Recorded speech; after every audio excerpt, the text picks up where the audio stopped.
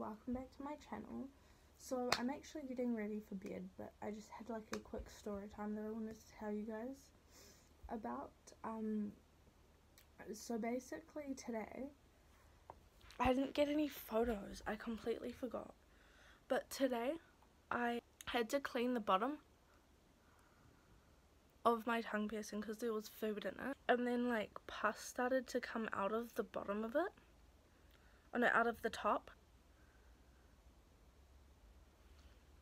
So I rinsed my mouth out with salt water, and then it went away. Then I tried to put the piercing back in, and then it was fine. But because I had so much anxiety about that, I had to go into Keen on Piercing and ask them if my tongue piercing was tight enough, or I was actually asking to get a longer barbell because I wasn't sure if it was going to start swelling. I thought it was like infected or something, and I explained the situation and everything like that, and they said it was fine. And then I went back and asked them if they could tighten the ball for me, and they did. They gave me a new one as well. I should have said yes to keeping the ball, but I didn't.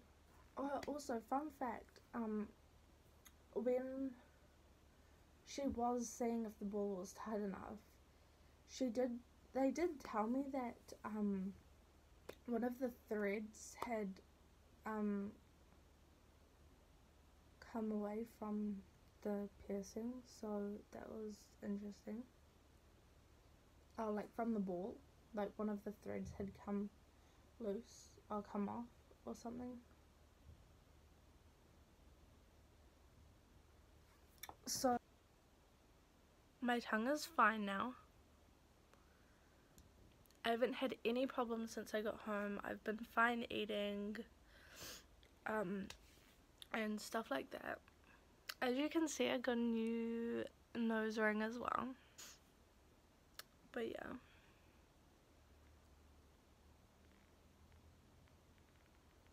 I really like it.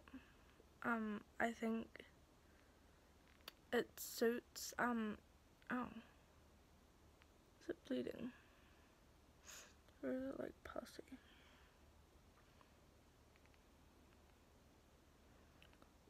Sorry, I'm like getting so close right now. Focus.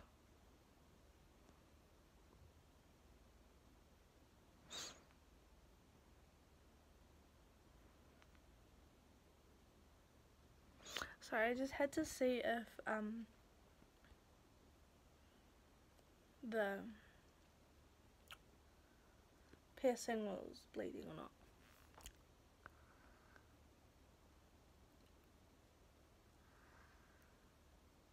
But as you can see, my tongue is fine.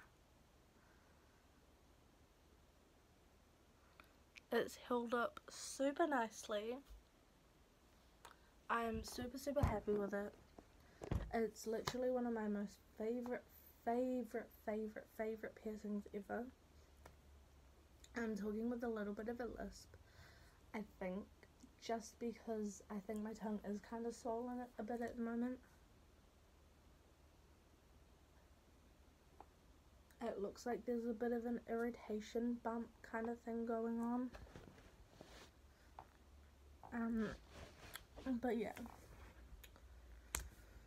Well, that's it for this story time. I hope you guys enjoyed, and I'll see you in the next video. Bye. Hey guys, I know you can't see me like at all. What the heck? Okay. I know it's dark in here, and I'm so sorry, but I can only edit properly in the dark. For some reason it's weird. But anyway, I have two of these cases. One is for my phone. As you can see, oh, that's backwards. As you can see, I have this for my phone, which I usually put on my cell phone, but I accidentally brought another one in the iPhone 6 Plus.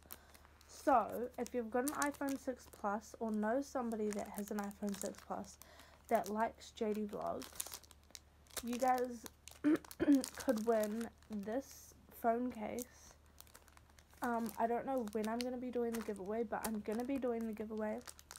I will link down below what you've got to do to enter the giveaway. And then, yeah, we can go from there. So, good luck everybody. This is my first giveaway. So, I hope you guys enter.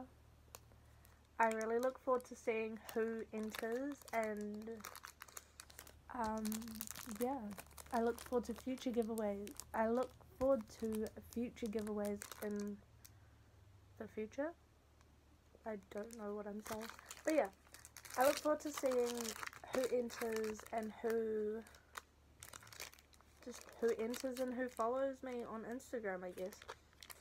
You can also follow me on Twitter to win.